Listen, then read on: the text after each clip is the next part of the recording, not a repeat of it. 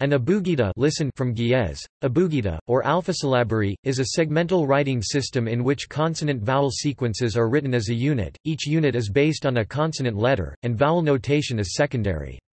This contrasts with a full alphabet, in which vowels have status equal to consonants, and with an abjad, in which vowel marking is absent, partial, or optional, although in less formal contexts. All three types of script may be termed alphabets.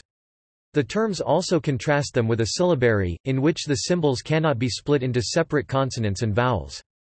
Abugidas include the extensive Brahmic family of scripts of South and Southeast Asia, Semitic Ethiopic scripts, and Canadian Aboriginal syllabics, which are themselves based in part on Brahmic scripts. As is the case for syllabaries, the units of the writing system may consist of the representations both of syllables and of consonants. For scripts of the Brahmic family, the term akshara is used for the units. Abugida as a term in linguistics was proposed by Peter T. Daniels in his 1990 Typology of Writing Systems. Abugida is an Ethiopian name for the Giez script, taken from four letters of that script, Abugida, in much the same way that abecedary is derived from Latin abceda, abjad is derived from the Arabic abjd, and alphabet is derived from the names of the two first letters in the Greek alphabet, alpha and beta. As Daniels used the word, an abugida is in contrast with a syllabary, where letters with shared consonants or vowels show no particular resemblance to one another, and also with an alphabet proper, where independent letters are used to denote both consonants and vowels. The term alphasyllabary was suggested for the Indic scripts in 1997 by William Bright, following South Asian linguistic usage, to convey the idea that they share features of both alphabet and syllabary. Abugidas were long considered to be syllabaries, or intermediate between syllabaries and alphabets, and the term syllabics is retained in the name of Canadian Aboriginal syllabics. Other terms that have been used include neosyllabary Favrier 1959, pseudo-alphabet Householder 1959, semisyllabary Dieringer 1968, a word that has other uses, and syllabic alphabet Kulmas 1996. This term is also a synonym for syllabary.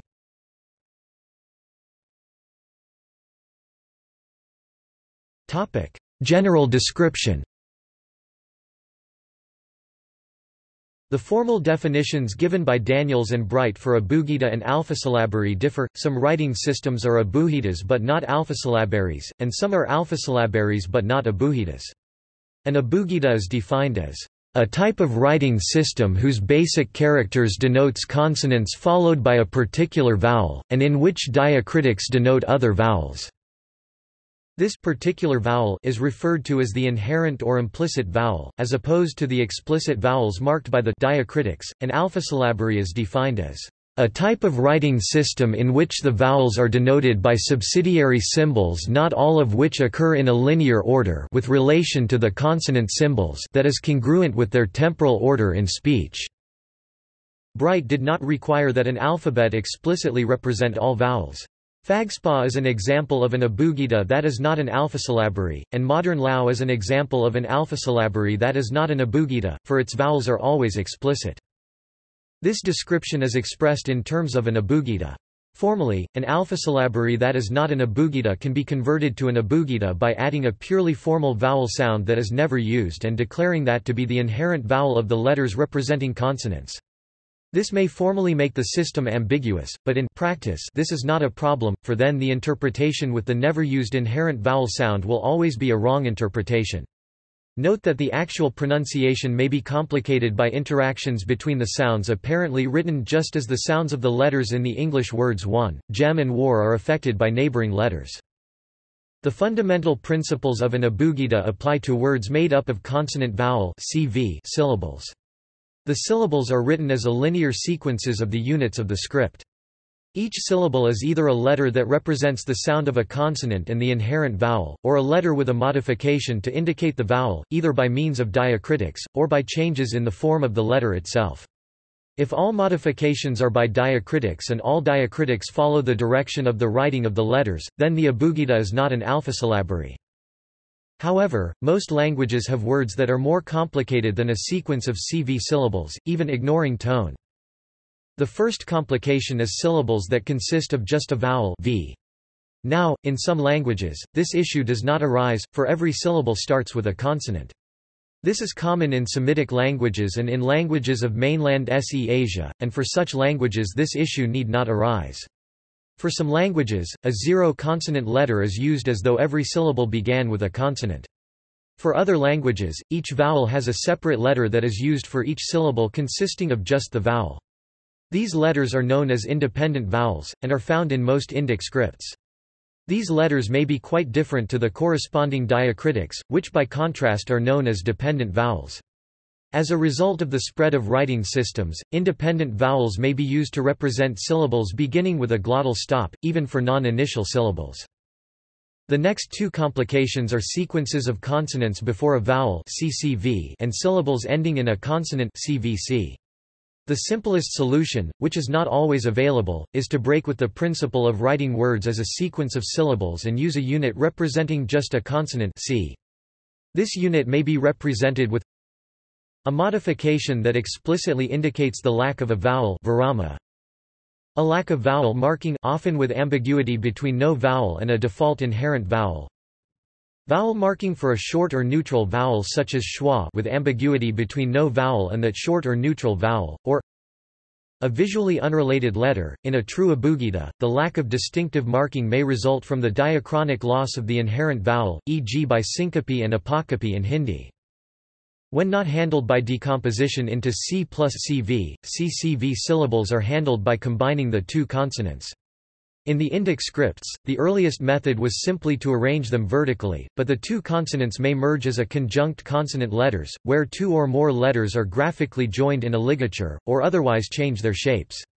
Rarely, one of the consonants may be replaced by a gemination mark, e.g. the Gurmukhi Attic. When they are arranged vertically, as in Burmese or Khmer, they are said to be stacked.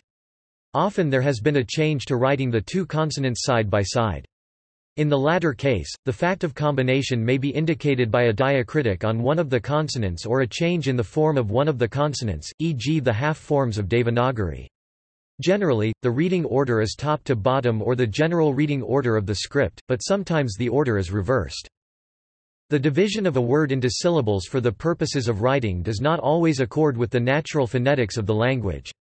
For example, Brahmic scripts commonly handle a phonetic sequence CVC-CV as CVC-CV or CVC-CV, however, sometimes phonetic CVC syllables are handled as single units, and the final consonant may be represented in much the same way as the second consonant in CCV, e.g. in the Tibetan, Khmer and Thai Tham scripts. The positioning of the components may be slightly different, as in Khmer and Thai Tham, by a special dependent consonant sign, which may be a smaller or differently placed version of the full consonant letter, or may be a distinct sign altogether. Not at all. For example, repeated consonants need not be represented, homorganic nasals may be ignored, and in Philippine scripts, the syllable final consonant was traditionally never represented. More complicated unit structures, e.g. CC or CCVC, are handled by combining the various techniques above.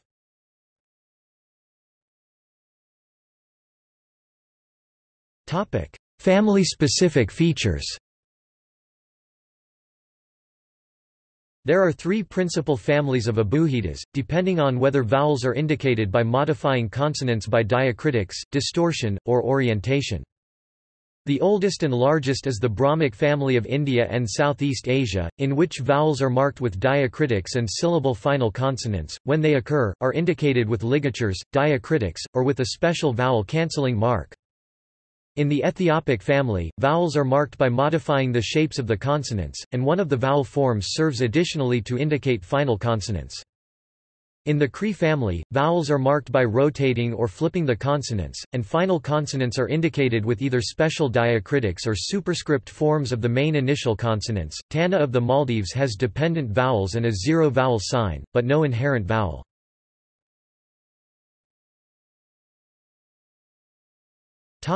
Indic Brahmic.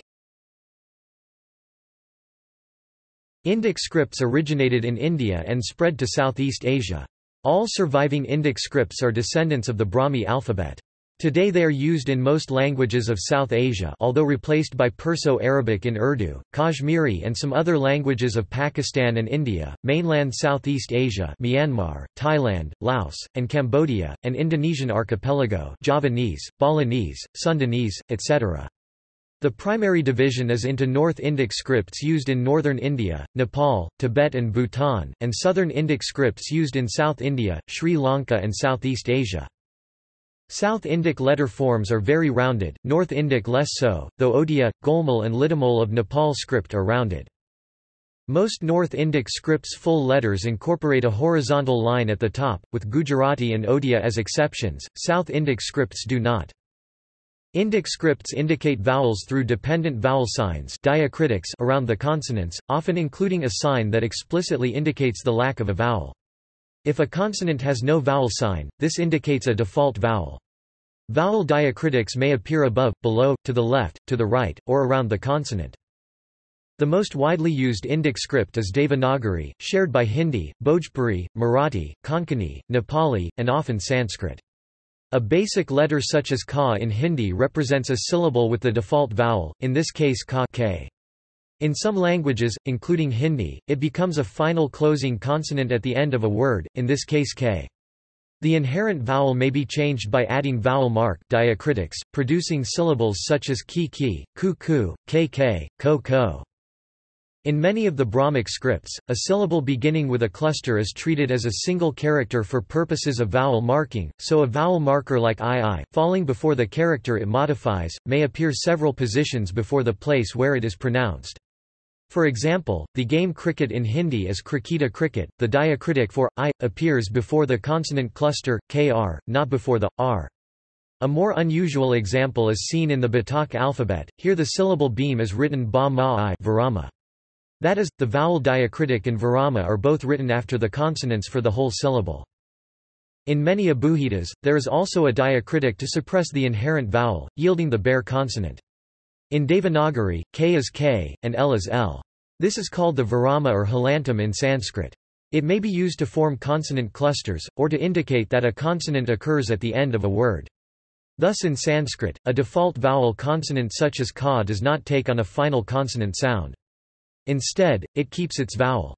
For writing two consonants without a vowel in between, instead of using diacritics on the first consonant to remove its vowel, another popular method of special conjunct forms is used in which two or more consonant characters are merged to express a cluster, such as Devanagari, Kla Kla. Note that some fonts display this as k followed by la, rather than forming a conjunct. This expedient is used by ISCII and South Asian scripts of Unicode, thus a closed syllable such as kal requires two aksharas to write. The wrong script used for the Lepcha language goes further than other Indic abugidas, in that a single akshara can represent a closed syllable, not only the vowel, but any final consonant is indicated by a diacritic. For example, the syllable sok would be written as something like s, here with an undering representing o, and an overcross representing the diacritic for final, k. Most other Indic abugidas can only indicate a very limited set of final consonants with diacritics, such as or r, if they can indicate any at all.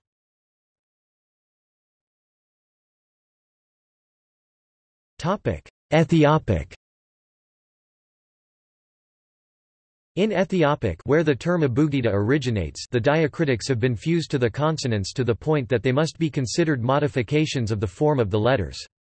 Children learn each modification separately, as in a syllabary. Nonetheless, the graphic similarities between syllables with the same consonant is readily apparent, unlike the case in a true syllabary.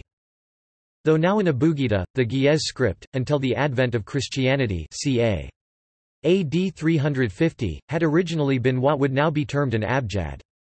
In the Ge'ez abugida or fidel, the base form of the letter, also known as fidel, may be altered.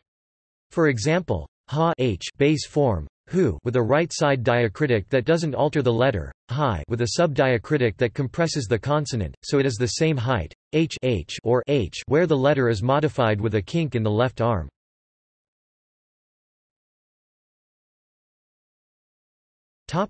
Canadian Aboriginal syllabics. In the family known as Canadian Aboriginal syllabics, which was inspired by the Devanagari script of India, vowels are indicated by changing the orientation of the syllabogram. Each vowel has a consistent orientation, for example, inuktatu, pi, pu, pa, ti, tu, ta. Although there is a vowel inherent in each, all rotations have equal status and none can be identified as basic. Bare consonants are indicated either by separate diacritics, or by superscript versions of the aksharas. There is no vowel killer mark.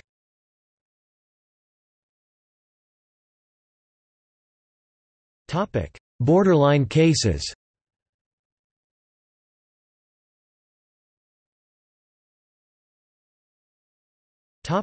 Vowelled abjads.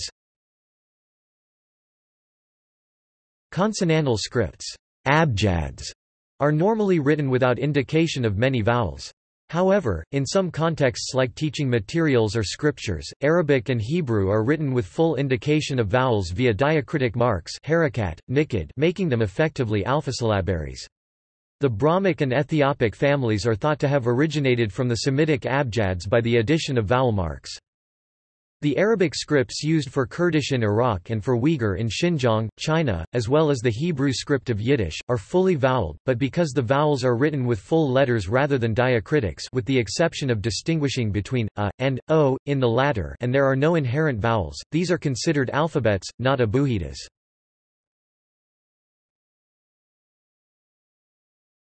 Phagspa. The imperial Mongol script called Phagspa was derived from the Tibetan abugida, but all vowels are written inline rather than as diacritics.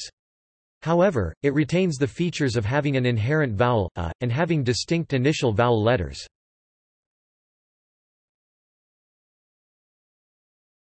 Pahawh. Pahawh Mung is a non-segmental script that indicates syllable onsets and rhymes, such as consonant clusters and vowels with final consonants. Thus it is not segmental and cannot be considered an abugida. However, it superficially resembles an abugida with the roles of consonant and vowel reversed. Most syllables are written with two letters in the order rhyme onset, typically vowel consonant, even though they are pronounced as onset rhyme consonant vowel, rather like the position of the I vowel in Devanagari, which is written before the consonant. Pahawh is also unusual in that, while an inherent rhyme o with mid-tone is unwritten, it also has an inherent onset k. For the syllable ka'u, which requires one or the other of the inherent sounds to be overt, it is o that is written. Thus it is the rhyme vowel that is basic to the system.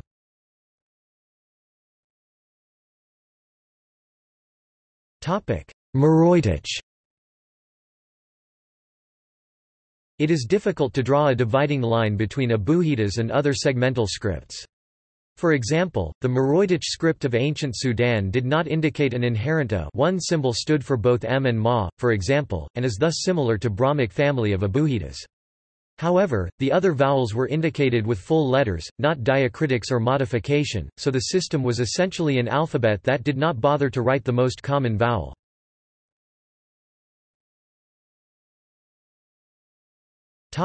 Shorthand. Several systems of shorthand use diacritics for vowels, but they do not have an inherent vowel, and are thus more similar to Thana and Kurdish script than to the Brahmic scripts. The Gabelsberger shorthand system and its derivatives modify the following consonant to represent vowels. The Pollard script, which was based on shorthand, also uses diacritics for vowels. The placements of the vowel relative to the consonant indicates tone. Pitman shorthand uses straight strokes and quarter circle marks in different orientations as the principal alphabet of consonants. Vowels are shown as light and heavy dots, dashes and other marks in one of three possible positions to indicate the various vowel sounds. However, to increase writing speed, Pitman has rules for vowel indication, using the positioning or choice of consonant signs so that writing vowel marks can be dispensed with.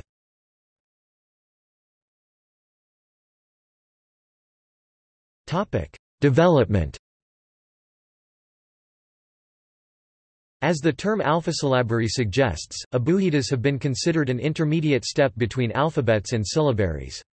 Historically, abugidas appear to have evolved from abjads, vowelless alphabets. They contrast with syllabaries, where there is a distinct symbol for each syllable or consonant-vowel combination, and where these have no systematic similarity to each other, and typically develop directly from logographic scripts. Compare the Devanagari examples above to sets of syllables in the Japanese hiragana syllabary. Ka-ka, ki-ki, ku-ku, k-k, ko-ko have nothing in common to indicate k, while ra-ra, ri-ri, ru-ru, ri-ri, ro-ro have neither anything in common for r, nor anything to indicate that they have the same vowels as the k set. Most Indian and Indo-Chinese abugidas appear to have first been developed from abjads with the Kharosthi and Brahmi scripts. The abjad in question is usually considered to be the Aramaic one, but while the link between Aramaic and Kharosthi is more or less undisputed, this is not the case with Brahmi. The Kharosthi family does not survive today, but Brahmi's descendants include most of the modern scripts of South and Southeast Asia. Ge'ez derived from a different abjad, the Sabaean script of Yemen. The advent of vowels coincided with the introduction of Christianity about AD 350. The Ethiopic script is the elaboration of an abjad. The Cree family was invented with full knowledge of the Devanagari system. The Meroitic script was developed from Egyptian hieroglyphs, within which various schemes of group writing had been used for showing vowels.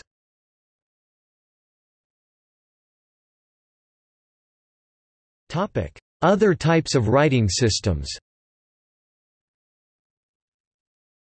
Featural alphabet, abjad, alphabet, logogram, syllabary.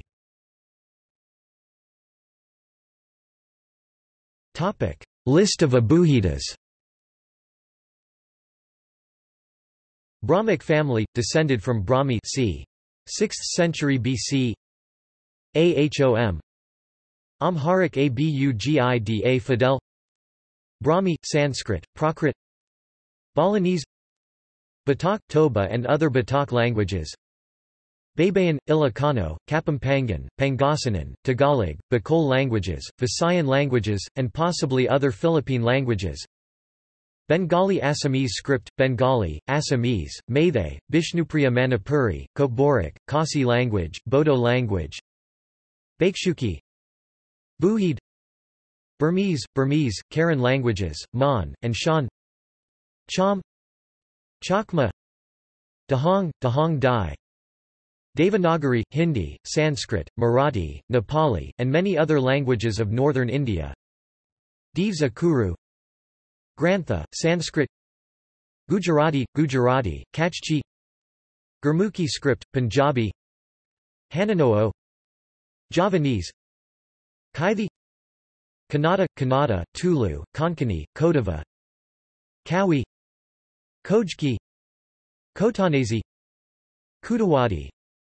Khmer, Kalezuthu, Tamil, Malayalam. Lao, Lepcha, Leek, Limba, Lontara, Beganese, Makassar, and Mandar. Mahajani, Malayalam, Malayalam. Marchan, Zhang, Mite Mayak. Meroitic, Modi, Marathi. Multani, Saraiki. Nandinagari, Sanskrit. Nuar, Nepal Bhasa, Sanskrit. Nu Tai Lu. Oriya. Pallava script, Tamil, Prakrit, Sanskrit. Phagspa, Mongolian, Chinese, and other languages of the Yuan dynasty Mongol Empire. Ranjana, Nepal Bhasa, Sanskrit. Rejang. Sharada, Sanskrit. Siddham, Sanskrit. Sinhala.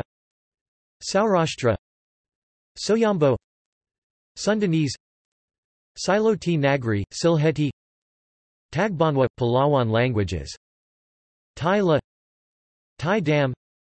Tai Tham, Kun, and Northern Thai. Takri, Tamil. Telugu. Thai. Tibetan. Tigalari, Sanskrit. Terhuta, Maithili. Tocharian. Vadalutu, Tamil, Malayalam. Zanabazar Square. Zhang scripts. Kharosthi, extinct, from the 3rd century BC. Ge'ez, Ethiopic, from the 4th century AD. Canadian Aboriginal syllabics. Cree, Ojibwe syllabics. Inuktitut syllabics. Blackfoot syllabics, Carrier syllabics, Thana, Pollard script, Pitman shorthand, Tengwar fictional, I Hathve Sabethired fictional. Topic: Abugida-like scripts. Meroitic extinct, an alphabet with an inherent vowel.